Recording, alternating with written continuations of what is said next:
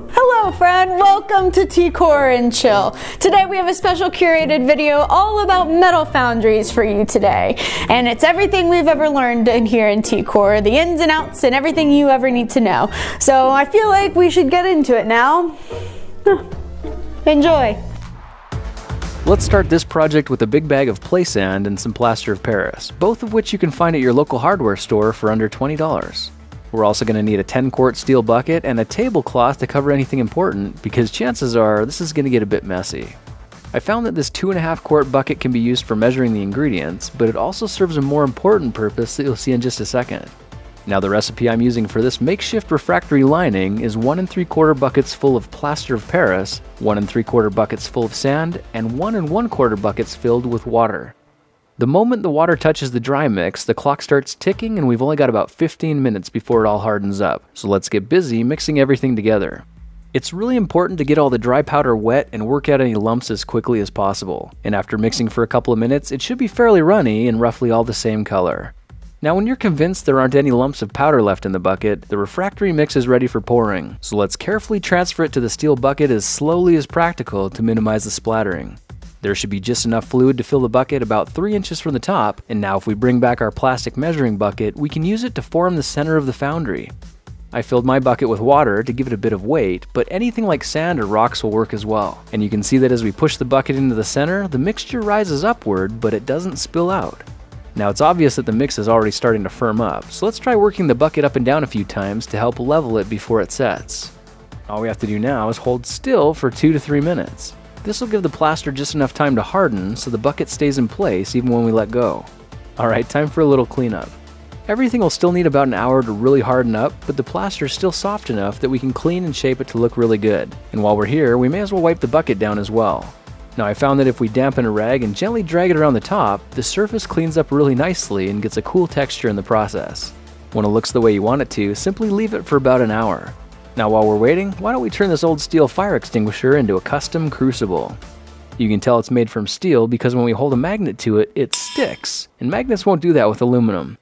I depressurized the tank and unscrewed the valve from the top to make it safe and easy to cut in half with a hacksaw, which you can see just happened in less than a minute.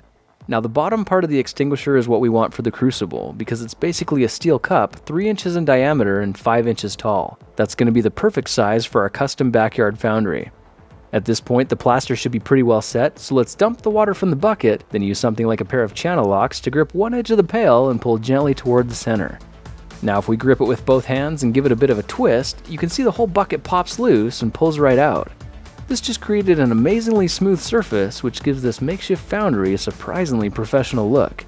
The only features we're missing now are an air supply port and a lid, so let's make those next. Now I found that a 1 3/8 inch hole saw was the perfect size for accommodating this 1-inch steel tubing, and if we center the metal cutting blade with the top line on the bucket, we can carefully begin cutting through the metal wall. Once we're through the metal, it's easy to burrow down at about a 30-degree angle because the plaster hasn't fully cured yet and it cuts away like butter. Now we have a tight downward sloping hole that the blower tube fits perfectly into, and it's strategically placed a few inches up from the bottom. This way if a crucible fails and dumps molten metal into the foundry, it'll stay in the foundry instead of dangerously flowing out of the pipe. Now the blower tube is really easy to make and starts with a 1-inch steel pipe like this. This is the business end that'll sit next to the hot coals in the foundry. We're also going to need a 1-inch PVC coupling as well as some 1-inch PVC pipe. You can see the threads on one half of the coupling screw onto the steel pipe, and the slip adapter on the other end simply pushes onto the PVC tube. It's that easy. Now let's go one step further and make a lid to help retain the heat. I got a couple of 4-inch U-bolts from the hardware store and stood them upright in a 5-quart big mouth bucket filled with a half measure of our insulating mix. After an hour you can see the plaster is set and the whole thing pops free from the bucket, giving us a nice little custom lid for the foundry. It still needs a vent hole for relieving pressure buildup, and you could just form one when you're casting it, or you could try drilling one with a 3-inch hole cutting saw like this. With a hole in the center, you can see we end up with a nice thick lid that kind of looks like a giant white donut. This design works great for venting pressure and gives us the option to melt metal as well, without even having to take the lid off the furnace. Just for fun, I picked up a can of burnished amber spray paint and gave the foundry a couple coatings to make it look a little more attractive. If we get it fired up, you can see the mini foundry gets so hot on the inside that it'll melt soda cans within seconds and fill a crucible with liquid aluminum. Look for how to do that in another project video. With this homemade furnace, we have the power to liquefy aluminum in the backyard and cast just about any object we can think of. The best part is, when you're not melting scrap metals, rather than taking up space and looking terrible, you can drop in a plant and instantly transform it into fashionable home decor. With this transforming flower pot foundry, there's certainly more than meets the eye, and by the way, if you run out of soda cans to melt, you could try using it as a blacksmithing forge or even a barbecue for summertime grilling. After all, it is fueled by charcoal briquettes. Well, now you know how to use commonly available materials to build the mini metal foundry. Powerful enough to melt metal in seconds, but still pleasant enough to keep around for decoration. Hey, what's up guys? Today I'm out here with my mini metal foundry because we're celebrating a milestone. The video on melting pop cans has reached over 13.5 million views and over 100,000 likes. Now when I first made the metal foundry, I had no idea that so many of you would actually be making this yourselves. And as a result, a lot of you have had questions and concerns and left comments about failures and mistakes that have been made. And I wanted to update you through this video about some of the personal tips and tricks that I've started using that may solve those problems for you. The mini metal foundry is made of some very basic materials. It's just a steel bucket with a little bit of sand, some plaster of Paris, and some water to create just enough of an insulating layer that you can heat up and melt metals like aluminum, brass, and even silver and gold. Okay, now some people would like to know, why did I design the metal foundry out of sand and plaster when I could have used refractory cement, KO wool, or other higher quality refractory materials like that? And the answer is simple. When I designed the metal foundry, I wanted it to be relatable. I wanted most people to be able to go out and buy simple, commonly available materials and put together a backyard foundry that would work. Now along with that, using cheaper materials means that the system is going to break down a little bit faster. And one of the most common pieces of feedback I've had from people is that after 2 or 3 firings, the lid starts to crack and crumble and break. And that's not just you guys, that happens to me as well. But I figured out a cool little trick you can do that'll make it last about 10 times longer, and all you need is a little bit of steel wool. I went down to the hardware store and found some of the coarsest steel wool I could get, and when you unravel the bundle, you can see it rolls out into long strands of steel, which is kind of like a metal spider web. And the idea is to push this down into the plaster and sand mix while it's still wet, because this metal mesh will help reinforce the sand and the plaster and hold everything together about 10 times longer than it would without it. If you want to get even more mileage out of your metal foundry, then try using stainless steel strands instead of the steel wool. You can get stainless steel strands in things like Brillo pads, which are going to be a lot more expensive, but it should hold up a lot longer in the same kind of conditions. Another one of the benefits of the metal foundry is it's very easy to remake. Over time the walls will start crumbling, but you can just bang all that crud out with a hammer and mix up a new batch, and in 20 minutes you've got yourself a brand new system. A bag of plaster and a bag of sand together will cost about $20, but the cool thing is you can make between 2 and 3 metal foundries with it. Now some people wonder if you can use cement or concrete instead of plaster of Paris, and I would strongly caution you not to. The reason is if there's any moisture trapped in the concrete, then when it heats up there's the potential it could explode in your face. On the other hand, plaster of Paris and sand are very porous, so they vent the gases off, and there's very, very low risk of that happening at all. Now the foundry will reach temperatures up around 2,000 degrees Fahrenheit, and I know that because it'll melt copper. And if it can melt copper, it'll melt silver and gold as well, but it probably won't melt steel. Steel has a melting point up around 2,300 to 2,400 degrees Fahrenheit, so you might be able to use the metal foundry to help you forge steel, but you're not going to be able to melt it down and cast with it. Okay, let's talk about crucibles. Now, I used a fire extinguisher for my crucible, and that was mainly just to show that it could be done in an apocalyptic situation. I certainly wasn't recommending that a fire extinguisher was the best way to go, but it's blown my mind how many comments and questions I got from people asking where to get fire extinguishers, or that they bought a fire extinguisher only to find out that it melted in the foundry. So let's address that issue first. First of all, if your fire extinguisher is melting in the foundry, it's not made of steel. Remember, a magnet will stick to steel, but it won't stick to aluminum. So if you want to know if your fire extinguisher is made of steel or aluminum, touch a magnet onto the edge and see if it sticks. I got mine used from an industrial equipment supplier, but that's not going to be the typical story for you. By far, the best crucible I've ever used is called a clay graphite crucible, and it's one that I found off the internet for about $30 to $40. Now it seems like a little bit of investment, but trust me, a fire extinguisher isn't going to be any cheaper, and the clay graphite crucible is going to last a lot longer. I've personally put mine through over 30 different firings, and it has taken a lot of abuse. You can see it's vitrified and almost like turned to glass on the edges, but I put this thing through thermal shock. I heat it up, I cool it down, I heat it up, I cool it down, I heat it up and cool it down again, and it just keeps going and going. I even cracked the side of it once, but it seemed to just heal itself. So a clay graphite crucible is probably what you want to go for. And I'll put a link in the description to one I found on Amazon that I think would be a good recommendation for you.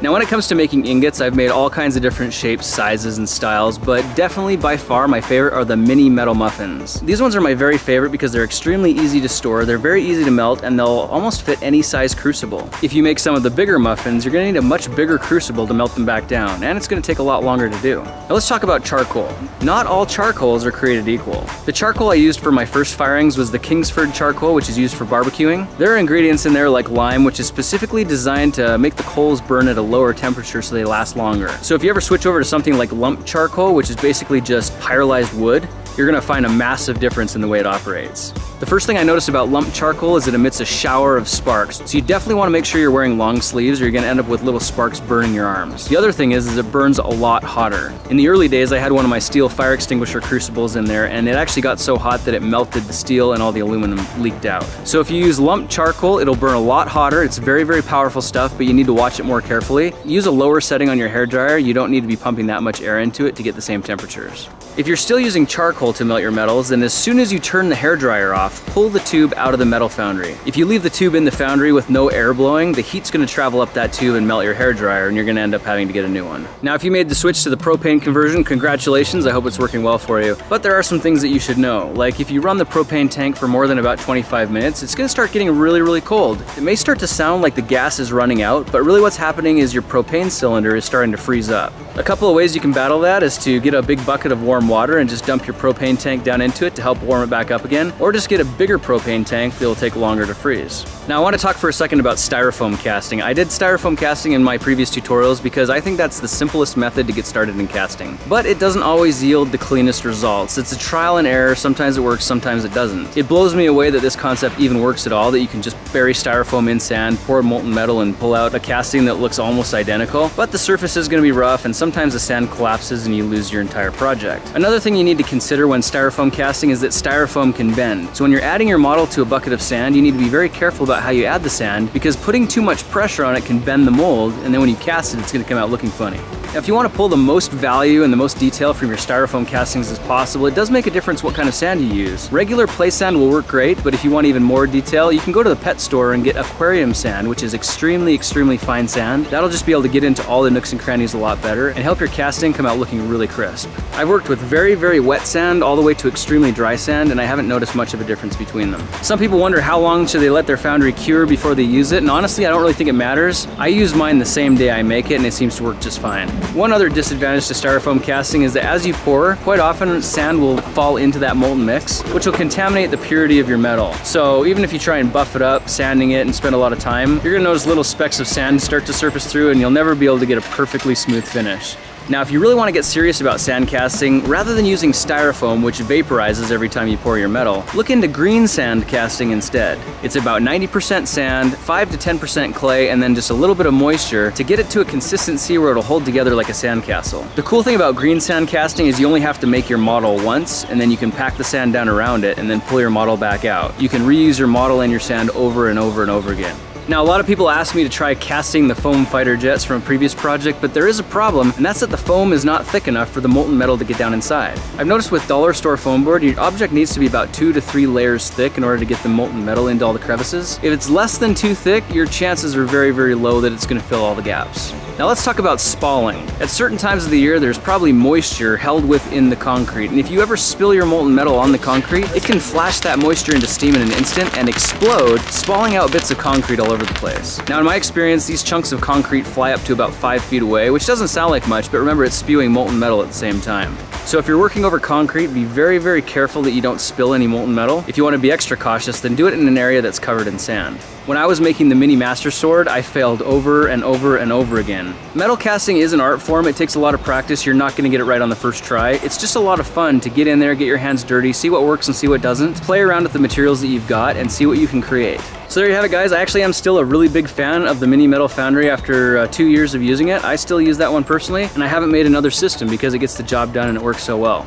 And remember that this is an entry-level system. If you want to get really serious about backyard casting, I'd strongly recommend looking into proper refractory materials. You want to be getting a refractory cement or KO wool. It's expensive, but it's really good stuff and it'll last a lot longer. The purpose of this project was to get you thinking outside of the box and seeing that you could do things on your own. And there are other ways to do it as well. My friend Nighthawk and Light just dug a hole in the ground and blew some air into it, and that was enough to melt aluminum. The Backyard Scientist just put out a tutorial for making one of the simplest propane burners I've ever seen. Also check out The Art of Weapons. This is a kid who took refractory brick and made his own electric kiln for melting metals as well, which is very clean and uses electricity instead of propane or charcoal. So there you have it, guys. There's a few tips and tricks that hopefully will help you in your backyard metal casting experiences. I hope you make something cool.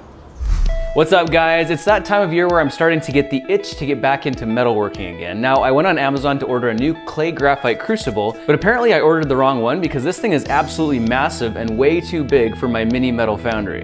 So I thought today might be a good opportunity to try making a larger metal foundry with a large metal pail and some proper refractory material so it lasts a bit longer.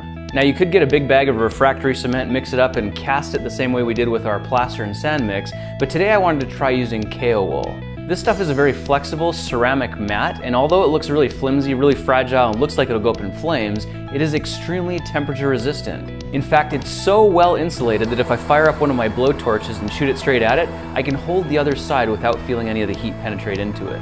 So here's the basic idea for today. We're going to take this metal bucket, we're going to line it with KO wool, drill a couple of holes so our propane torches can fit down inside it, and then line the top of the pail with insulation so it can sit on top as a cover. The goal of today's experiment is speed, convenience, and a brand new metal foundry that can handle extreme temperatures and thermal shock. Let's get busy. Now I should be wearing a mask doing this, but I'm just going to cut very slowly, very carefully, and take a risk. Now when dealing with KO wool, there are a couple of things you need to know. This stuff is extremely fibrous, and when you start cutting it, it'll put a KO wool dust into the air that's very, very bad for your lungs. If you breathe too much of this stuff in, it can cause long-term damage. So you can see I used a pair of scissors to cut the KO wool out in a circle about 2 inches in diameter, wider than the lid itself. The thinking here is that'll give us a little extra room to cram it down into the lid so it holds into place a bit better. We'll see if that's really the case. It actually looks like that's gonna work. Just gonna pad that down a little bit more, press it into place, and I think we may be in business. There we go. Got the lid all pressed into place, so let's move on to lining the bucket next.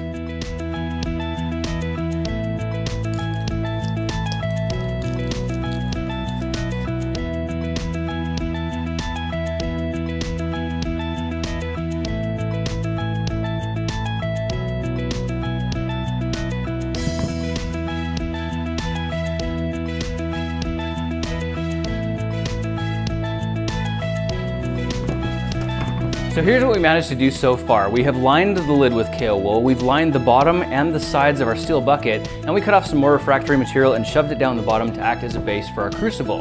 At this point, all that's left to do is drill some holes. So, let's drill some holes.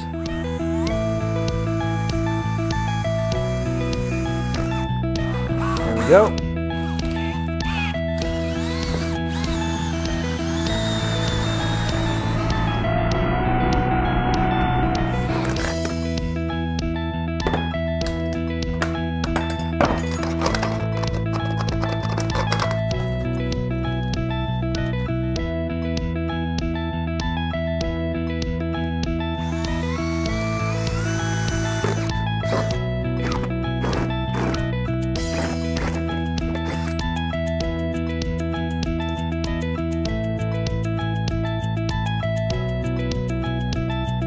Exciting news guys, our foundry is ready for operation. We've got 2 holes in the sides that our propane torches can fit into. And you can see I've made these little wooden blocks here with a groove in the middle that are designed to hold the propane torches off the ground and in position. If you look down inside the foundry, you can see the 2 propane torches come in at opposite angles. And it's designed that way so when we light this thing up, it'll create a swirling hurricane of fire that'll get this thing roaring hot. At this point, we're pretty much ready to start melting down some metals, but there's one thing that we need to do first, and that's to temper our clay graphite crucible. You might remember from a previous video that if we just throw these things in raw and light them up, they have a tendency to break, crack, or explode. And I put way too much money into this crucible to allow that to happen. To make sure we do things right, we need to temper our clay graphite crucible. That means we're going to put it in the foundry and slowly bring up the temperature over time until we can get it glowing red hot, and then we'll let it cool down on its own. Oh wow, that looks cool.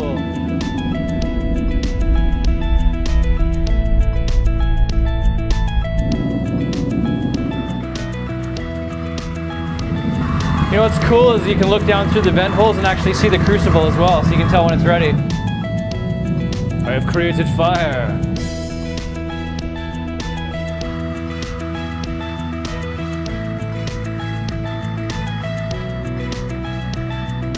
Fiery vortex of metal smelting power. I'm pretty sure this thing will take down copper no problem. So let's recap some of the things we learned here today. We found that you could take any steel container, line it with KO wool, and instantly make a high temperature backyard foundry. We also discovered this stuff is easy to cut and extremely lightweight. This entire contraption weighs less than 10 pounds. We also learned that KO wool is toxic if you breathe it in, so you do want to be wearing a dust mask if you ever try cutting it, and it's extremely itchy if it makes contact with your skin, so it's a good idea to wear long sleeves. That's pretty much it for this project, guys, and I'm very excited to see how well this thing performs in future metal casting experiments. Big shout out to my friend Jerem for donating this KO wool to me for free. I appreciate your donation, Jerem. I've put it to good use. What's up, guys? Welcome back. Thanks for joining us today on The King of Random. In the past, we've shown you how to make your very own backyard foundry using a metal bucket and this stuff called KO wool. Well, this has worked out great. We've used it for a whole bunch of different projects, and today we're going to try and upgrade and build ourselves a larger foundry using this bigger 31-gallon trash can. The basic principle is that we have our metal trash can, which will contain the heat nicely, but is very conductive and would easily let the heat escape out into the air. So we have this stuff called KO wool, which is a very good insulator. It holds the heat in extremely well. In fact, you can put a blowtorch on one side of this and your hand on the other side won't even feel it. I don't think it's even warm after that. So that's the plan. We'll line the whole can with the KO wool. That way we'll have the metal container which contains everything, and the KO wool will hold in the heat. Now that we know what we're gonna do, let's get started. A quick note about the KO wool: it's a fibery substance, a lot like fiberglass, so it's very irritating if it gets on your skin, or especially if you breathe it in. So I'm going to be wearing a dust mask, and that's why I have this long sleeve shirt, so it doesn't make my arms all itchy. There we go. Hopefully that'll keep me from breathing in too many fibers. As a first step, I want to add a lining at the bottom of our trash can. I'm gonna set the trash can on top of the KO wool and then trace around that. I'll cut that circle out, and that will go in the bottom of our can.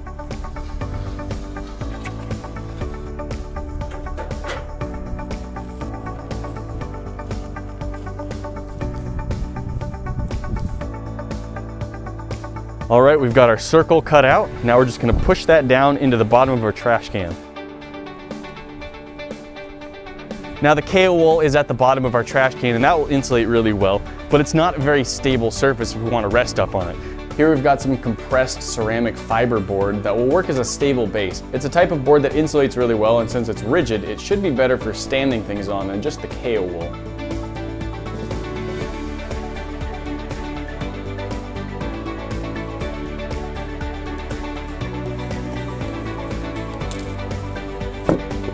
Now I probably want to cut this just a little bit inside of where I marked, because the very bottom of the trash can is just the tiniest bit wider than the inside bottom of the trash can, I suspect.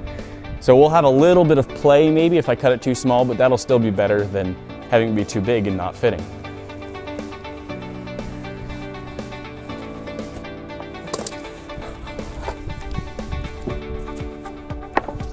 All right, there's a circle. That looks pretty good. Let's see if that fits in the bottom of our can. Ah, it's beautiful. There we go, a nice flat surface. That'll be much nicer than trying to balance stuff on unstable KO wool. All right, now we'll try and take our KO wool and line the entire inside of it. To figure out how much of this KO wool I'm gonna need, I'm just gonna put the whole roll down in the can, and then I'll unroll it onto the sides as much as I can, and then mark where I wanna cut it. Just sort of start with it, one side there, try and get it nice and pressed up against the sides. Of course, the trash can is not a perfect cylinder, so it is a little bit wider at the top than the bottom. I'm gonna try and account for that. All right, and I'm gonna take my marker and mark. I'm gonna give myself some extra that I can later trim off as I do fine tuning without all the weight of the extra KO wool getting in my way in here. Just kind of mark that.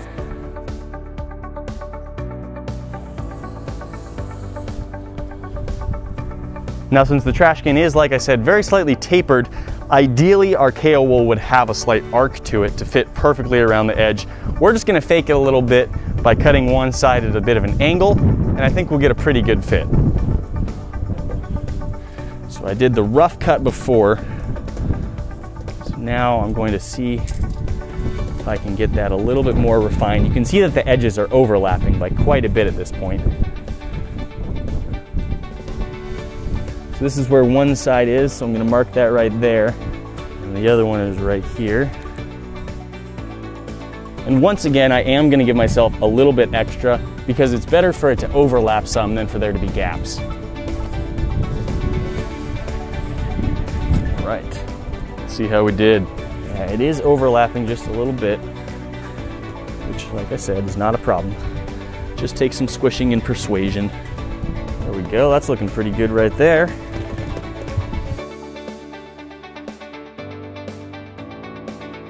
The main body of the can is lined, so now let's quickly cut out a piece the right size and shape for our lid.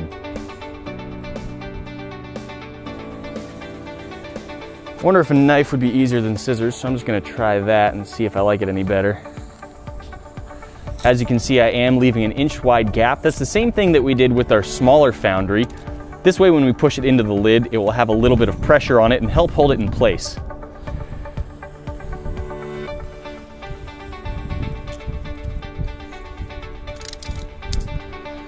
There we go. I don't think it's going to compress enough with that extra border I left on it. This lid has an interesting shape to it. There's a lip that extends off of the edge. I think by adding an additional inch to what was already added by the lip, my KO wool is now too wide to fit inside the inner area of this circle. So I'm going to cut it down just to where I measured it with the marker and see if it fits any better.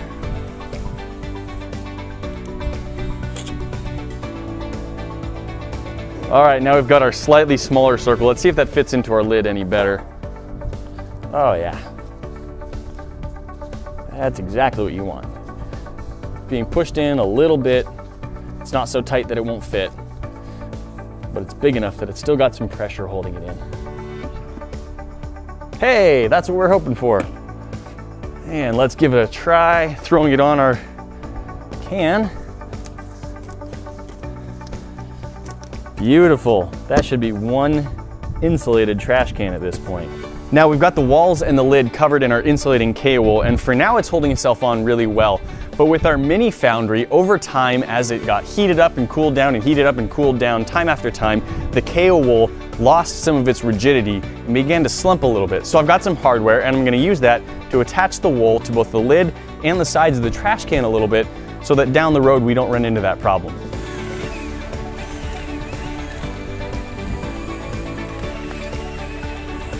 The machine screw that I'm using here is a little longer than I need, so I might end up replacing it later.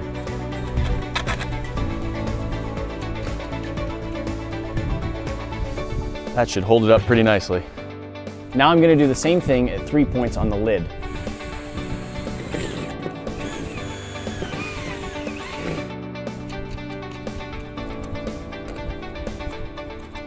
Now, no matter how much structural integrity this KO wool loses, it should hold itself on pretty well.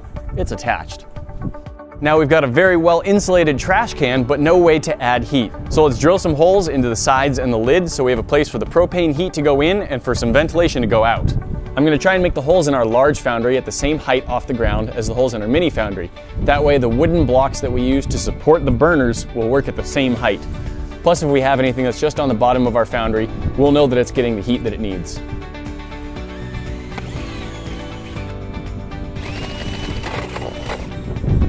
Well, that's smooth.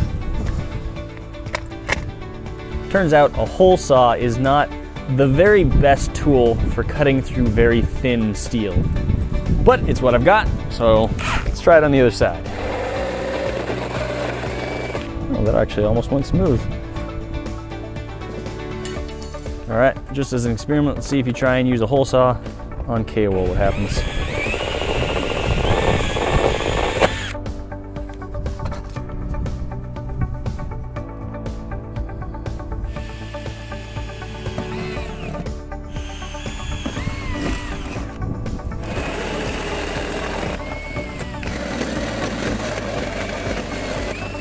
Still not perfectly, but much better. With those holes added, I think our full-size backyard Foundry is ready to test with heat. Now, I do have a concern that the spacing of the hose with these was designed with the mini Foundry in mind, and I'm not positive they'll stretch out far enough to really angle the way we want them to on the large trash can. We'll see what we can do. I think we might be all right. All right, I did get both of them in and slightly angled, but as you can see, the hose is being pulled really tight, and I don't think it's going to cause any problems for our test, but we'll probably want to add a little bit extra hose before we use this Foundry for any extended amount of burning.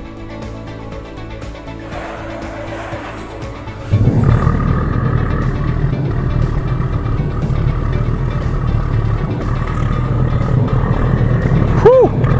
That gets toasty quick. You can see that the burners aren't angled quite as much as they should be. That's partly because our hose isn't long enough. So while it is heating it up pretty well, it's not really circling around quite as much as we'd like it to. Let's throw the lid on and let this thing get really warm.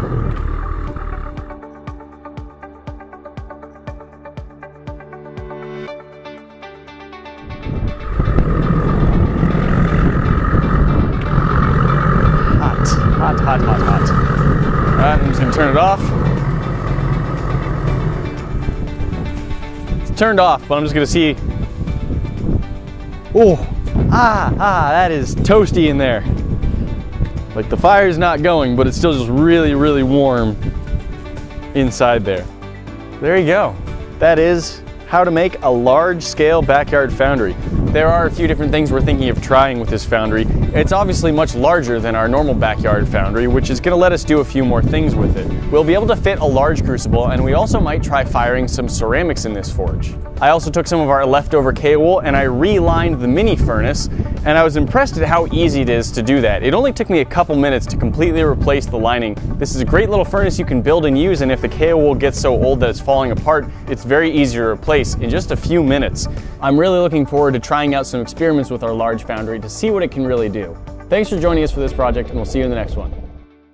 This is a type of brick made from a silica that is designed to withstand a lot of heat. This is very similar to the type of brick that is found inside kilns designed for firing ceramics and similar things. And we want to try and use this kind of brick to line and protect the inside of our foundry. Here's the basic idea. We'll draw up some patterns for the inside of this foundry and cut our fire bricks into shape so they fit nicely around the edges. We'll use K-wool to fill in any gaps and to line the lid.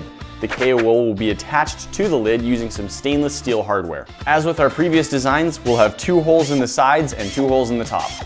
Now I chose this bucket because it's a great size. It seems like it has a pretty solid handle on it and it's got a lid. All of those things are necessary. However, you can see that this bucket is black, and that's not the normal color of the steel. This has been powder coated. That powder coating will burn off probably the first time we fire it up. So just to get ahead of things, we're gonna take a torch and burn it all off right now. It's not gonna look as pretty afterward, but it will work well.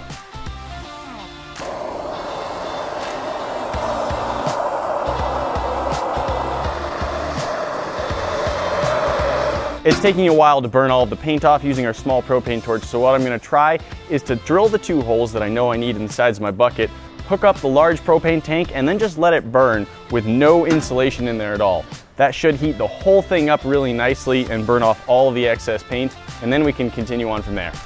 I probably need to change the height of where our burners enter our furnace. In the past we had a pretty thin bottom on here, and this time I think we're gonna use a half of one of these bricks, which is gonna be about 1.5 inches thick. So that's gonna stick up a little bit more than what we've used before. So I have a mark where it was before. Let's go up to about right there.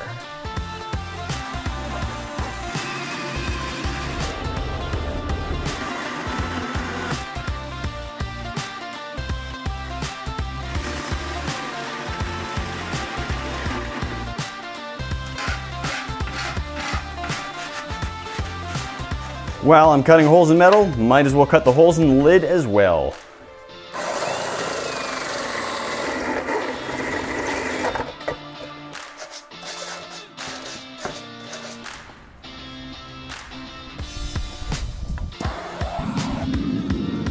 It is probably inevitable that at some point this handle is going to burn up, but I might be able to prolong that just a little bit.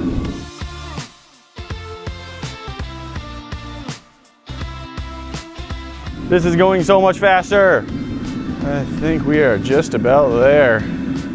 Beautiful. Well, I mean, it's ugly, but how well it worked was beautiful. Now we just need to give this a few minutes to cool off. While our metal bucket is cooling down and before we clean it off to do the next steps, we're gonna take some of these fire bricks and cut them down. We want the bottom to be about half of one brick, and the sides, we're gonna try and cut these bricks into thirds so we have about 1-inch slices. All right, I suspect this is going to make more dust than pretty much anything I've ever done before, so I'm going to do it outside and I'm gonna be wearing a dust mask. This fire brick is really fragile stuff. It's so full of air that it doesn't have nearly the structural strength of regular bricks, but one advantage of that is that you can cut it really easily with just a handsaw. Just because you can cut it easily doesn't mean you can cut it well. So I have to be really careful to cut in nice straight lines, or I'm going to end up with two pieces that are wildly different thicknesses.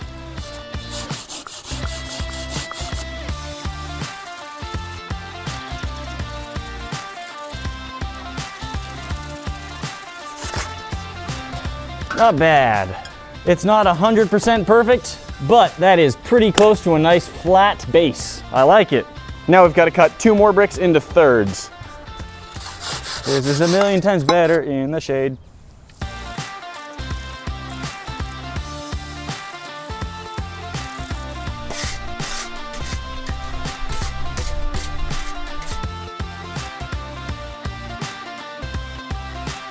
Now, in the past, when we've made these foundries, we have used a galvanized steel bucket, not one of these black powder-coated ones. And I was trying to switch to something that was steel, but not galvanized steel. Honestly, I'm not sure if this worked or not. The label just said that it was steel. It didn't specify whether it was or was not. The main reason is that galvanized steel puts off fumes that you really don't want to breathe in when it gets heated up too much. I always try and avoid the fumes when I've got my foundry running. I just like to stand upwind of it and not be breathing in whatever it's putting off. So I don't think that really affects one way or the other too badly. I just thought I would try, and if I can get a non-galvanized steel one, I'd use that. We're going to be using these 2 bricks, which is 1 brick cut in half, as the very base for our foundry. However, as you can see, they are larger than the base at the moment, so we need to trim them down. So to cut them down to just the right size, we're going to measure the size of the bottom of our bucket, trace a circle out that same size, place our bricks on top of that, and line up where we need to make some cuts so they fit nicely into the bottom of the bucket. Excellent. Let's go trim those corners.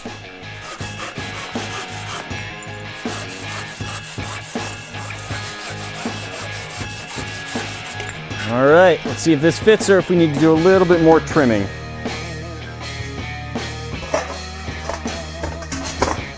Ah, that fits.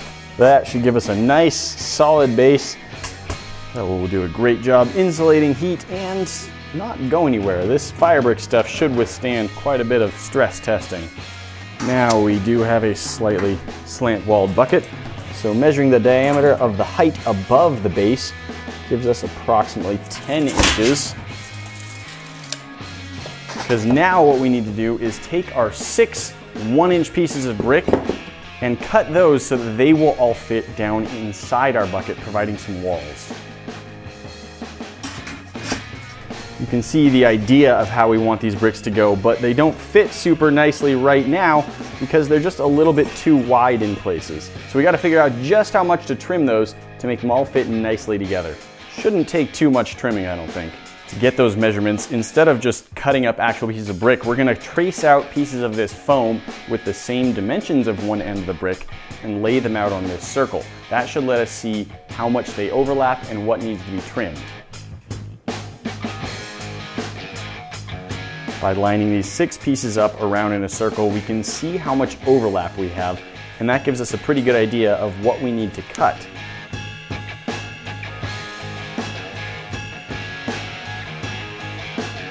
You can see that by trimming off the corners of all 6 pieces, we should get something that fits nicely together and backs right up against the very edges of the bucket.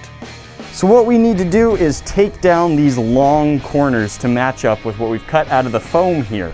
And to do that, I'm going to try using a belt sander. And boy, I thought sawing these was going to be dusty. I think the belt sander is going to put that to shame. We'll see how well it does.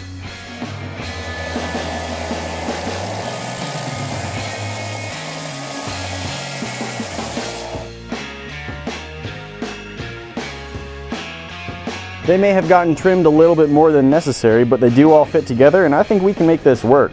We need to be able to pass our torch heads through 2 of the brick panels, 1 on each side. Let's cut those holes.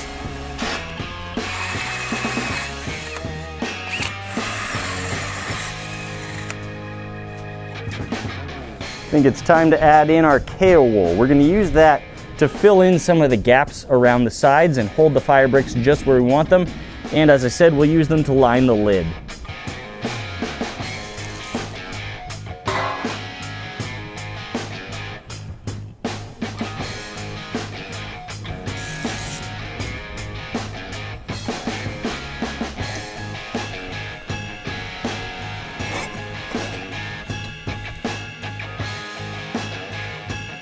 In the past, we've had our KO wool stuck to the lid using just friction, and that works pretty well for a while. As the KO wool degrades, it starts to get a little bit smaller and lose some of its structural integrity, at which point it starts just falling out. So as an upgrade, we're going to do something like we did with our giant metal foundry, and we're going to use some stainless steel hardware to hold that all in place. Now I have an idea for how I want this to go, and I'm actually going to install these bolts with the head down inside of the lid, and my goal is to sort of make a couple of little feet that I can have sticking down on the bottom, so when I remove the lid off of the foundry, I can just set it down and the bolts will just hold it off of the ground.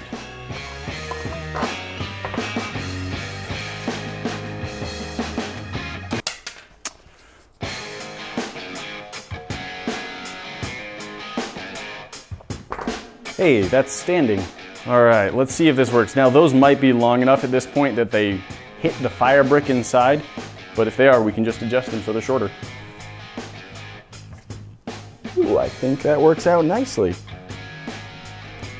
Fits within the KO wool barrier and does not quite reach the brick. So we've now got a lid, goes down on. The KO wool should be able to stay on even after it gets old and starts losing some of its integrity. And when we want to remove our lid, we can just set it down and it stays off of the ground. The KO wool doesn't hit the dirt. I don't have to worry about flipping it over and being quite so careful with it. I can just set it down and let it hold itself up. We've got the bricks lining the bottom and the sides. We've got KO wool holding the bricks right where we want and insulating the top. I think all that we need now is to test this bad boy. Let's get some propane going around in it, see how it does.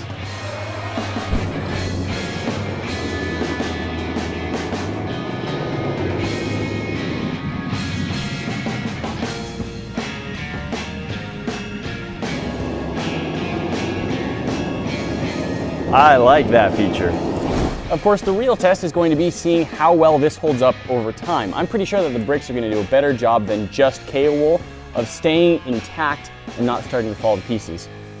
Guys, one of the biggest, most famous projects that Grant ever created for this channel was the backyard metal foundry. He searched far and wide to figure out how we could make a foundry that we could build ourselves and could actually melt some metal down. What he came up with was a metal bucket with various types of heat, insulation, and reinforcement on the inside. Over the years, there's been several iterations, and our most recent one that had the fire bricks and the little bit of the KO wool up at the top finally met its end after, oh man, how many times did we use that? A lot. That thing was around for a while. It was. And so it is time to honor the original design and add in all of the upgrades we've been able to come up with. Grant was always thrilled to see how his design could be taken to the next level.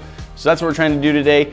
We're still using the steel bucket. We're still going to be using the bricks and the KO wool, but we are adding on to it. We're going to see if we can make one level better than we've ever made before. So we've got our 6-gallon steel bucket, and this is just from Home Depot.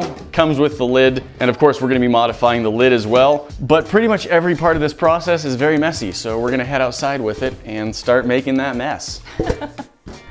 All right, as one of the primary sources of insulation, we are going to be using these fire bricks again. If you're trying to find these, I recommend searching for insulated fire brick. As bricks go, they're fairly lightweight, so the lack of density is actually a lot of what gives it its insulation. You know, air doesn't travel through it well, and it doesn't conduct heat right through the solid parts of the material.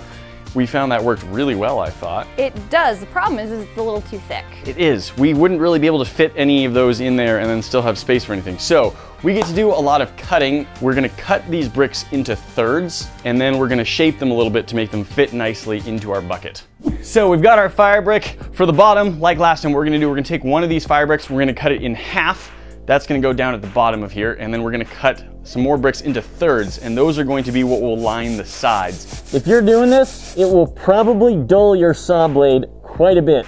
I went and got a cheap saw. This was like $6, and I don't think it'll be good for much other than cutting fire brick by the time I'm done.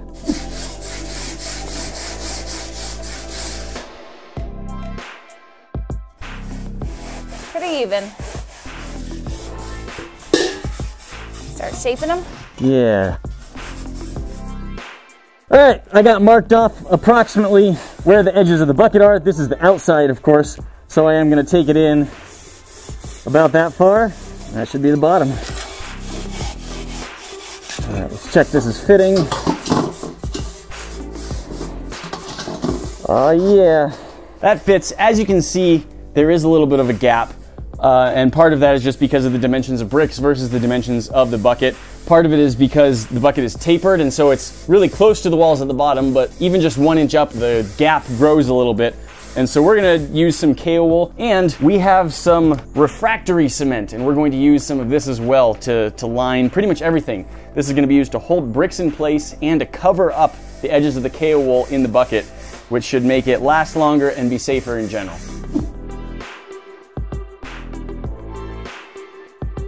Now, as these are right now, if I recall correctly, we can't quite fit them all. Maybe we actually can.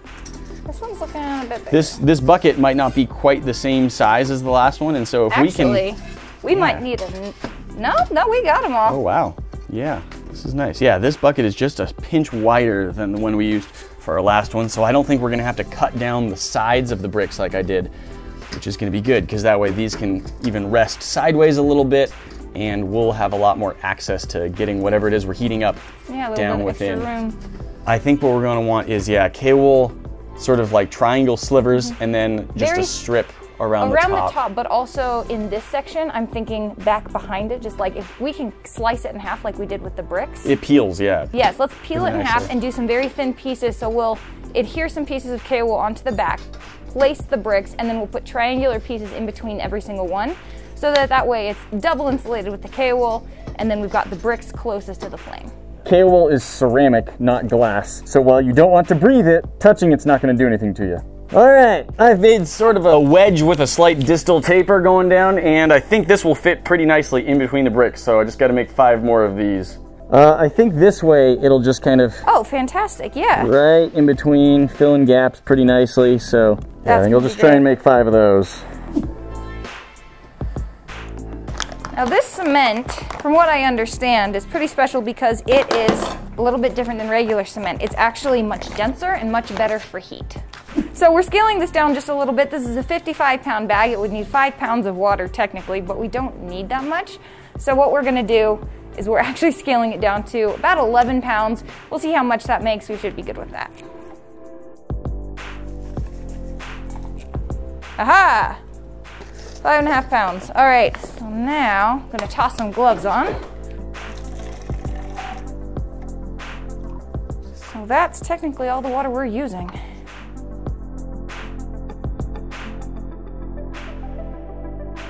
We have added more water than the instructions call for. We're a little concerned about how much this is going to shrink as it dries. I think it's gonna be okay. We are doing things a little bit differently than what this might actually normally be used for. So we're gonna let this dry for several days before we try and heat this up. Patching a couple little gaps in here. I think we're ready to start adding it on. Nice. So just start at the bottom and work our way up, going for maybe a 1/2 inch thick layer, maybe a little less even. I think less, especially with the amount that we've got here. That's true.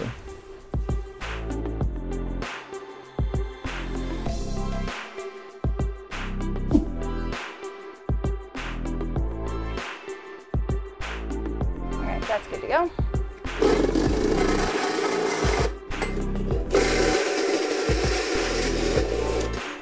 Definitely meant for cutting thicker pieces of metal.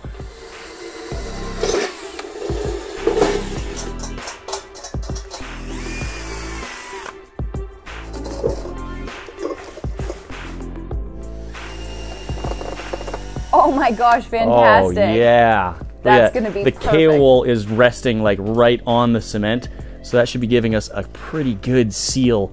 So that just these are our gaps. That's where the air comes out. Perfectly controlled. And then, as before, our screws also work as little feet to keep it up off the ground a little bit. Yeah, and we want to make sure it's good and cured, and then we have to do a slow heat. So you may have noticed there aren't holes drilled into the Foundry yet.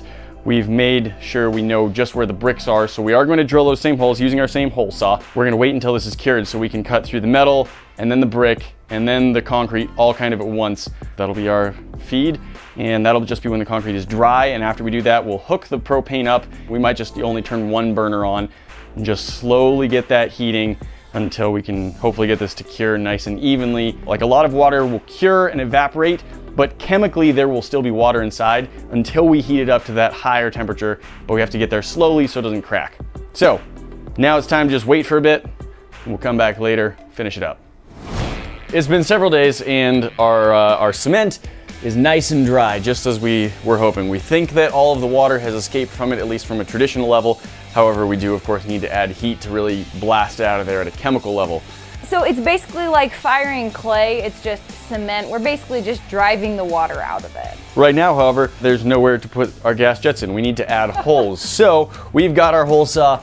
We're gonna use this, and we're gonna try and very carefully cut through. Hopefully it goes well without causing destruction. This is basically every different style that you and Grant have tried, but we've combined them all into what we hope is like a super foundry. So this should be the brick that we're trying to get through. Right about there is going to be the center. Now I am actually going to move over just a little bit because I'm going to angle this and try and go in not quite 90 degrees perpendicular to the bucket, but just a little bit angled because we like to have the jets angled as they're going into the bucket. All right, got our pilot hole started. There we go. I'd say our aim is doing pretty good. It looks like we're quite well lined up with the middle of the brick. I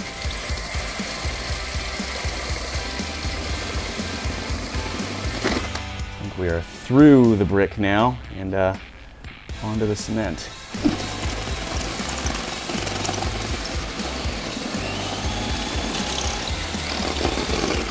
I think the brick is thick enough that it's stopping our drill from pushing all the way through. So I'm going to try and get a screwdriver or a chisel to break out some of the brick that I've drilled at least partially through to see if I can get a little more clearance.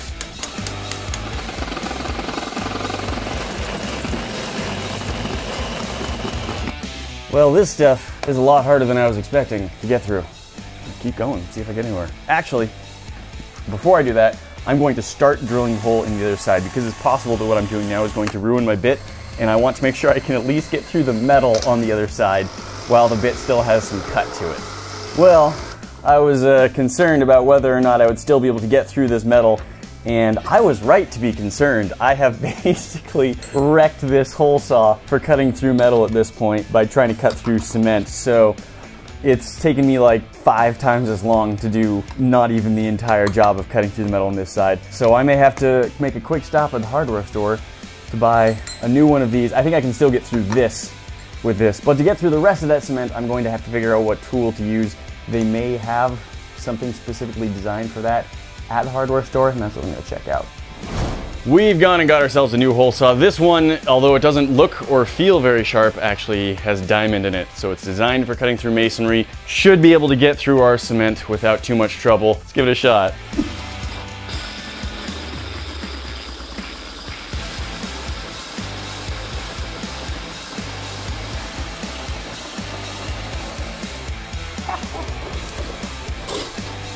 That is fantastic.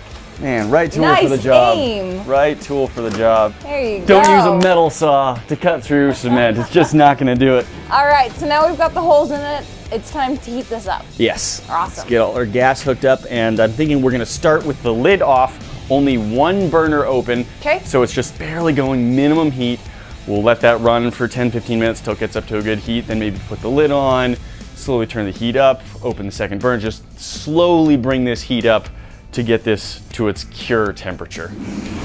Okay, this has been running for about 2 hours, gradually increasing the heat, and we have a nice orange glow on pretty much the entire inside right now, which is just what we're hoping for. Fantastic. So I think it's time we can kill the gas.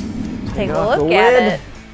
Oh, look at that. Wow, okay, the radiating heat. As soon as that, like we've had warm foundries, like our foundries are always very warm when you take the lids off, but this like, it was kind of chilly and then all of a sudden that came off and the whole thing is warm. That is amazing. At this point, this is finished. So we have our new updated foundry. I think Grant would be proud of this one. I think so.